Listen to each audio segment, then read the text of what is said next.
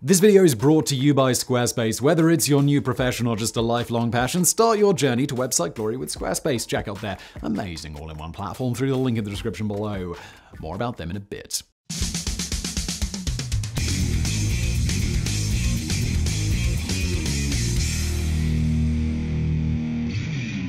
By the mid-1950s, the transition from piston to jet engines was well underway among most of the world's air powers. Due to the introduction of revolutionary aircraft like Messerschmitt Me-262s and Dorado AR-234s, even by 1944 it was abundantly clear that the days of once vaunted engines like the Rolls-Royce Merlins were definitely numbered. Early jets were unreliable and relatively underpowered, but huge advances were made quickly. And by the following decade, they were standard issue on nearly all fighters and interceptors, as well as some bombers like subsonic B-52 Stratofortresses and supersonic B-58 Hustlers. Gas turbine helicopters had been developed years earlier in France and elsewhere, but most never got past the prototype phase, and those that did were produced in small numbers. Most helicopters of the day were powered by big radial engines, but that was destined to change in 1956 when the US Army announced its intention to replace its aging CH-47 Mojaves with newer and more advanced twin-rotor machines with dual gas turbine engines. Featuring one large rotor measuring 72 feet 22 meters from tip to tip, Mojaves were powered by a pair of Pratt & Whitney R2854 double wasp 18-cylinder radial engines, each of which produced about 2,000 horsepower and are an absolute mouthful to say. They're able to carry more than 24 troops and their gear, or about 10,000 pounds, that's about 4,500 kilos of cargo at 120 miles per hour. Mojaves were capable machines, but they were reaching the end of their service lives, and the Army was looking for a serious upgrade.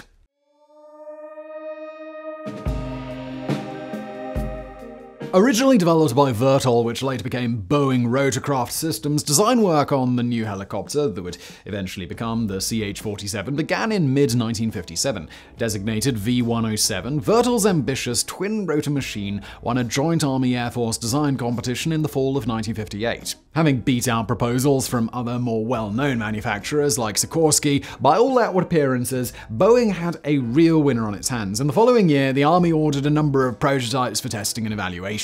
Boeing delivered the aircraft in short order, but though they performed well, Army brass considered them too heavy for the assault role and too small and underpowered for the medium and heavy lift roles. However, developing an entirely new aircraft from the ground wasn't really an option because the Army was anxious to get its new helicopter into service sooner rather than later. To speed things up, they ordered an enlarged variant known as the Model 114, which shared many components and design elements with its predecessor. The new and improved 114 made its maiden hovering flight in September of 1961, shortly after which it was designated the CH-47 Chinook. The letters and numbers were assigned in accordance with the Tri-Service Aircraft Designation System, while the name referenced Native American peoples from the Pacific Northwest. But though the Army was ready to place its first order the following year, funding wasn't available, and it appeared as though they'd have to make do with the less capable V-107.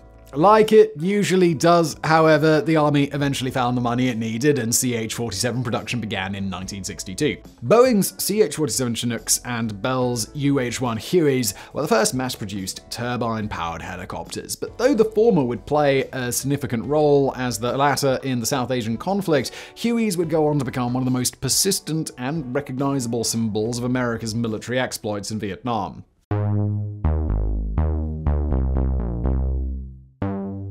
Excluding rotors, Chinooks are 52 feet long, 12.5 feet wide, and about 19 feet tall. Each is crewed by a pilot, co-pilot, flight engineer, or loadmaster, and between 2 and 3 gunners depending on the variant and mission. Capable of lifting off at nearly 50,000 pounds, that's about 22,500 kilograms, Chinooks have such high power-to-weight ratios that their cargo capacity is roughly equal to that of the mass of the aircraft itself. Typical internal loads include 33 soldiers and their gear, 24 stretchers with attending medics, and equipment, or some combination of these. Most loading and unloading is done via wide ramps in the rear of the fuselages, though various side doors can be used as well. CH-47s are also capable of carrying bulky items like M198 155mm towed howitzers, which can weigh about 16,000 pounds, slung from hard points under the fuselage. If you've watched our video on Operation Mount Hope over on Side Projects, you already know that this is how a partially disassembled Russian Mi-35 attack helicopter was taken from Libyan forces in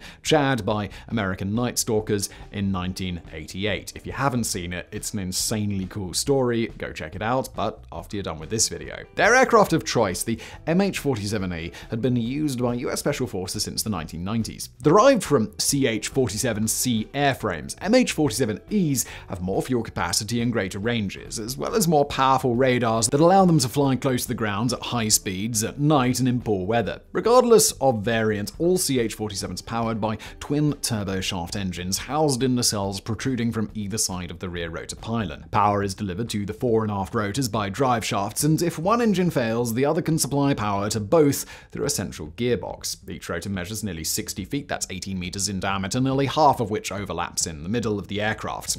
To ensure that they don't slam into one another even in the event of an engine loss, the rotors are mechanically synchronized. Though the Lycoming T-55 turboshaft engines on early variants produced about the same horsepower as the radial engines in the Mojaves they replaced, later versions got significant engine upgrades that nearly doubled total horsepower. One of the most notable differences between CH-47s and traditional copters like Hueys, Blackhawks, and Sea Stallions is that Chinooks have two main rotors instead of one. Since their rotors spin in opposite directions, each cancels out the other's torque, thereby making tail rotors for stabilization unnecessary. This also makes CH-47s less sensitive to shifts in center of gravity, which they often experience when loading, unloading, and airdropping cargo and troops. In addition, twin rotor designs allow more power to be used for lift and thrust, which makes CH-47s surprisingly speedy for their size. When they entered service in the early 1960s, they were among the world's fastest helicopters, and more than half a century later, they're still one of the speediest. In fact, they're capable of exceeding 200 miles per hour, only slightly slower than Boeing's Apache attack helicopters.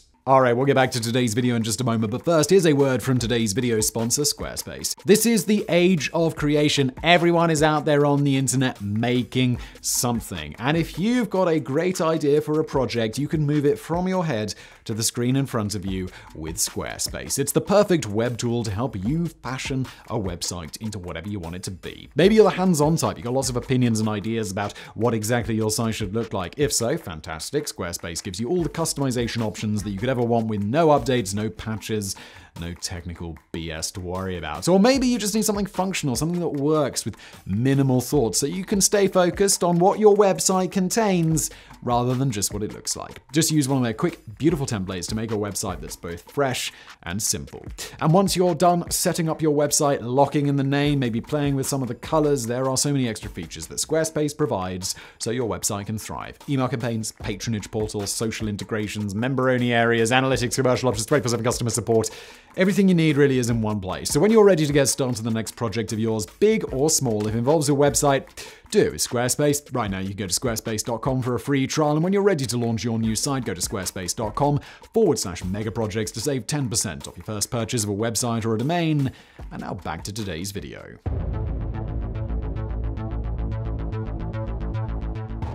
By the mid-1960s, nearly 170 Chinooks had been built, most of which were sent to Vietnam, where they became the Army's standard medium-lift cargo copter. But though pilots and crews had been trained extensively, there were a number of teething issues. Due to the cavernous interior cargo area, inexperienced personnel often overloaded Chinooks, sometimes with disastrous consequences. Likewise, sling loads were particularly precarious because the cargo often swung like giant pendulums beneath the helicopters, and evenly distributing the weight of awkward and bulky items like artillery pieces was often nearly impossible. Nonetheless, crews learned through trial and error, and Chinooks proved themselves invaluable to the war effort, especially in regard to getting much-needed supplies to out-of-the-way hotspots quickly and evacuating wounded troops, both of which made them particularly susceptible to ground fire. Due to their significant advantages in speed and cargo capacity, CH-47s didn't generally haul troops as frequently as air-cav Hueys, and since they were usually escorted by helicopter gunships or propeller-driven aircraft like Douglas A-1 Sky Raiders,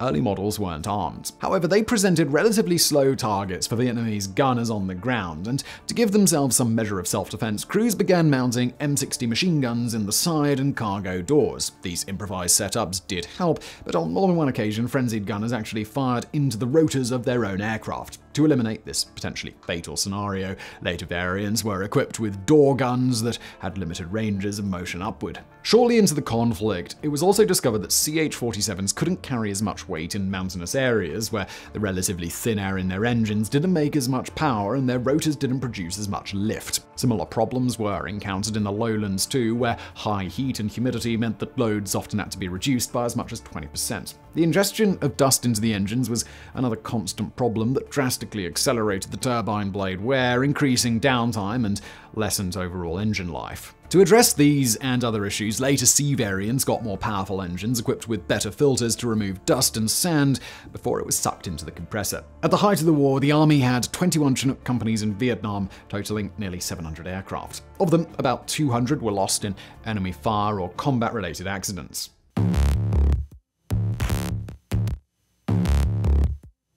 Over the years, CH-47s have been used extensively in the Middle East and North Africa, often by both sides in a single conflict. In the mid-70s, the Libyan Air Force purchased 24 CH-47Cs manufactured under license by Augusta in Italy, and they recruited Western pilots and service technicians to fly and maintain them. Libyan Chinooks flew transport and support missions into Chad during the Chadian-Libyan conflict between the late 70s and 80s. In addition, back when the two countries were still on friendly enough terms to swap weapons for money, Iran bought dozens of Chinooks from both Boeing and Augusta with the blessing of the American government, most of which served in the Iran-Iraq War between 1980 and 1988.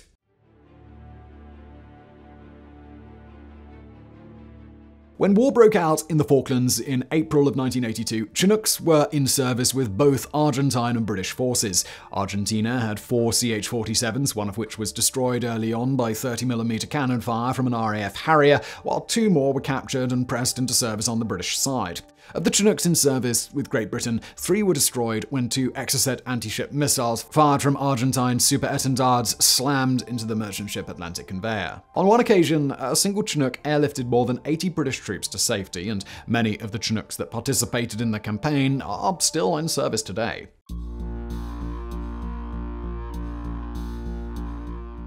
Hundreds of CH-47s have been deployed to the Middle East since Operation Desert Storm got underway in the summer of 1990. Since then, they've played a significant role in the United States' global war on terror up until the rather abrupt departure from Afghanistan in late 2021. Like in Vietnam, Chinooks were used extensively for heavy transport, air assault missions, and for ferrying troops to far-flung corners of the mountainous and largely inaccessible country. Again, due to their twin-rotor design, they were often able to operate in high-altitude areas where newer UH-60 Blackhawks couldn't, and by some estimates, one CH-47 could do the work of 5 UH-60s. Though they were typically escorted by attack helicopters like AH-64 Apaches, a number of Chinooks were shot down by the Taliban, including one that took a direct hit from an RPG just outside Kabul in the summer of 2011. All 36 soldiers and crewmen, including Special Forces members from the American Army, Navy, and Air Force, as well as a few from NATO allies, were killed, marking the event as the single deadliest helicopter incident of Operation Enduring Freedom.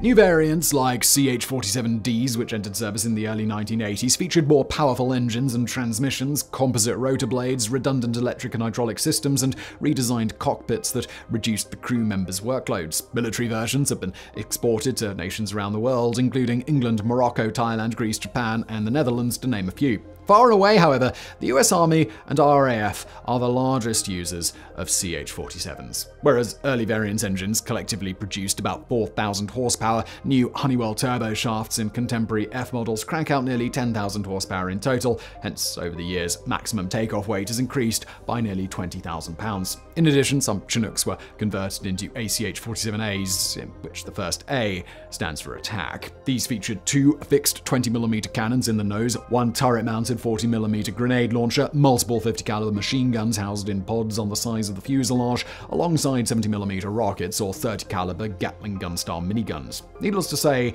they packed a huge punch, but conversion and maintenance costs were prohibitively expensive, and in the end, the copters were in greater demand as transport aircraft, so the program was eventually scrapped. Of the 4 that were made, 1 collided with another CH-47 on the tarmac, 1 was downed by ground fire, and another was lost to friendly fire when when one of its 20mm cannons threw a restricting pin and shot off its own front rotor. Other B or bomber models were tasked with hovering over stubborn ground targets like Viet Cong bunkers and dropping either napalm or tear gas canisters onto them. Another variant, of which about 100 were built, was a dedicated recovery model that served almost exclusively in retrieving downed aircraft, either intact or in pieces. Some estimates suggest that in this role alone, CH-47s recovered thousands of airplanes and helicopters worth billions of dollars.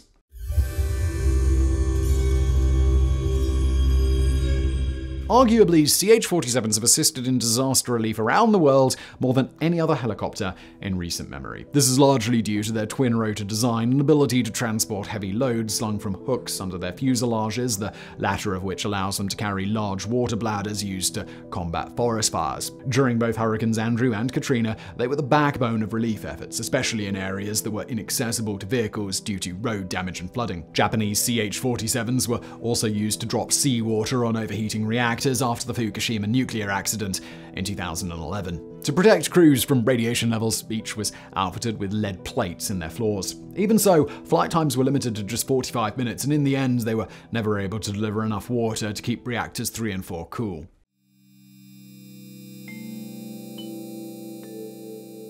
Despite their age, Chinooks are still in high demand around the world, and they may remain in production and service for another 3 or 4 decades. If so, they'll become members of a very exclusive club composed solely of aircraft and weapon systems, like the Black Dragon howitzer, that remain in service for a century or more. Though the US Army is currently considering other options through the Future Vertical Lift program, most designs haven't progressed past the concept phase. To date, nearly 1,400 CH-47s of all variants have been produced, and in both developed and developing countries, many of those still built in the 70s and 80s are still in use in the military, as well as civilian applications like construction, mining, and oil extraction to this day.